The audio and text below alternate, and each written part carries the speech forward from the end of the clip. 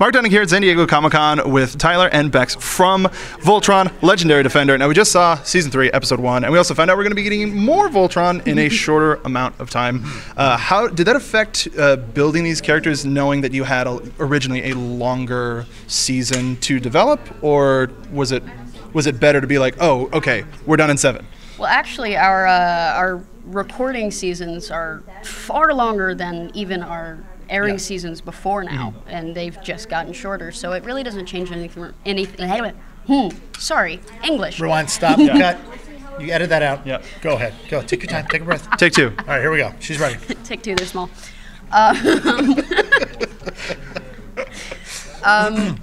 I forgot what I was saying now. Anyway. Because I made a whole meal out of that. I'm sorry. I appreciated it. But yeah, it all comes down to editing and how they stitch everything together. Our performances remain the same. Yeah, like the camaraderie in the booth that I can't stop talking about is like, it's so prevalent in every recording session. Like we all really like each other.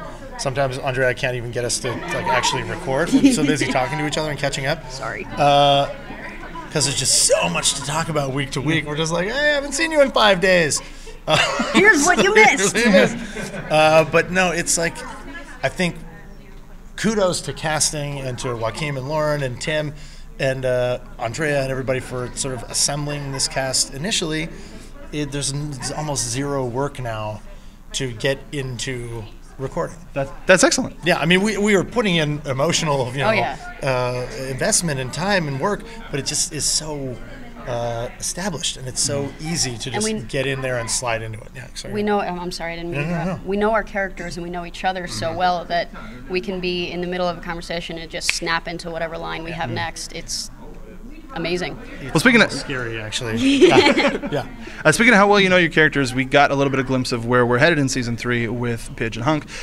With Pidge, we found out the depths and just the meat and potatoes, sorry to take from the food world, that she's willing to go in terms of analyzing every little bit of speck of data. Do you think that will ever become a detriment to team building? Has that motion comic come out yet? Oh. It's being released. Well, the comic is. So we'll find out soon. The comic is out, but the motion comic isn't. Yeah. So if you've read the comic, you know that Pidge keeps a database in her head of all her friends and her fellow paladins and their strengths and weaknesses. And fortunately, so far, the only time she's had to use that against them is in the comic. Hopefully, she won't ever be manipulated into using that for evil. So she's Batman. Yeah. She's Batman. Okay, cool. You don't push Pidge. You just don't push her around. So one of the cool things that's happening in San Diego is we have a Hunk's Food Goo food truck, and I wanted to know from both of you, when you first saw Food Goo, we'll get off of that. But what did you think it tasted like?